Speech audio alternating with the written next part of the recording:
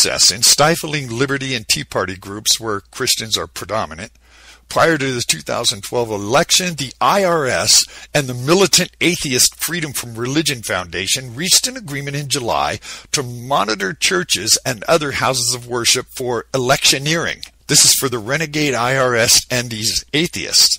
A violation of First Amendment freedom of speech plus freedom of religion, but political issues like same-sex marriage, abortion, sanctity of life, or even taxes are biblical as well as political issues, and should the IRS be telling us how to talk about these issues in our churches?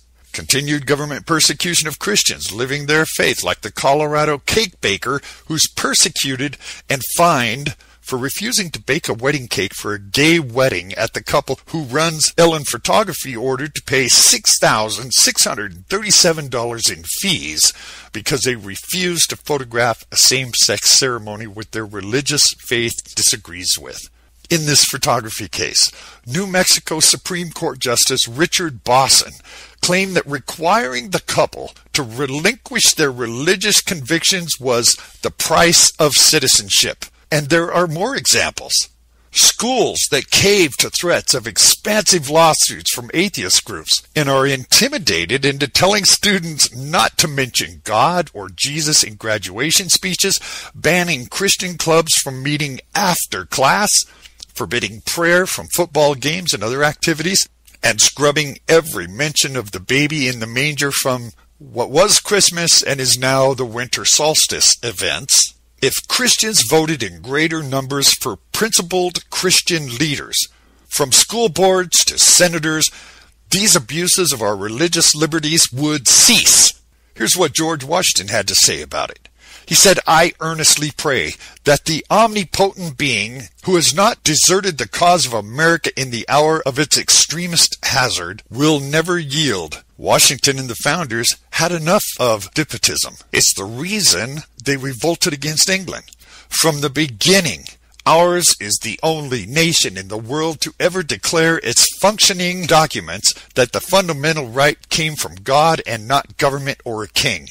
Anyone who doubts America's foundation as a Christian nation only has to read the Declaration of Independence, written by Thomas Jefferson, who liberals actually claim as an unbeliever. The Declaration calls upon the deity 3 times at the end of the Declaration, a firm reliance on the protection of divine providence, another word for God at the time. I wonder if some Christians have a contentious objection to voting because they see Jesus as more involved in the next world than in this one. Jesus said he came into the world to change it, and that requires some aggressive, worldly action, such as taking the whip to the corruption of the moneylenders in the temple. Jesus was a very political person. He boldly confronted the government of his time, the Jewish and religious leaders of the Sanhedrin ruling council. He engaged in civil disobedience, and he strongly criticized these rulers for ignoring the people and caring more about themselves. If he could have voted, he probably would have voted to throw the Sanhedrin out. A lot of Christians may think there's no need to vote because the Lord is coming through the clouds to sweep us out of here and into his holy presence. But Christians have believed this ever since Jesus departed through those same clouds over 2,000 years ago.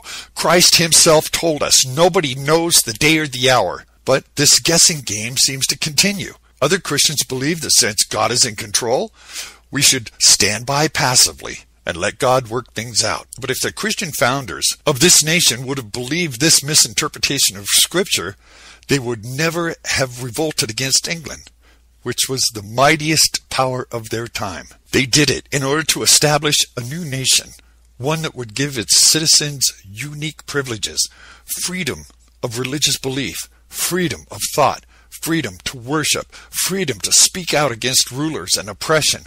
All of these are under fire today. Keeping those freedoms means being the light of the world, as Jesus instructed the believers to do. It means voting on November 4th. You have an obligation, not only as a Christian, but as an American, to go in there and vote on November 4th. To stand by is to do nothing. For those people, for those Christians who say, all we can do is pray about it, it's all in God's hands.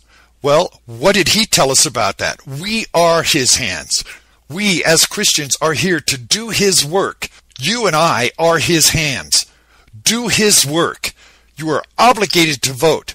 Because I'll tell you what, if we don't get these people out of office, if we don't straighten this system out, the America we know and love and was set up by our founding fathers, the greatest nation in the world, is going to cease to exist. Thank you for listening to my rant. Because as usual, when the dust settles and the smoke clears, I'll see you on our next episode. You can email me at contact@wdeanshook.com.